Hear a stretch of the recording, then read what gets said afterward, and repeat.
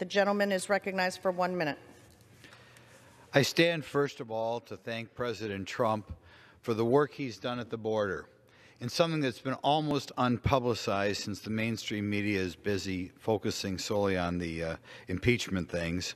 In May of this year, over 100,000 people were processed at the border and placed in the United States.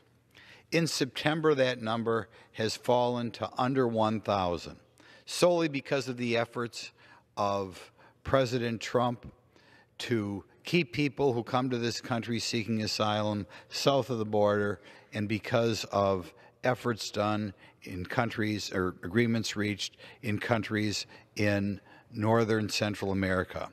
However, we must ask this body to stop solely focusing on impeachment and deal with the southern border, making permanent the policy changes of President Trump.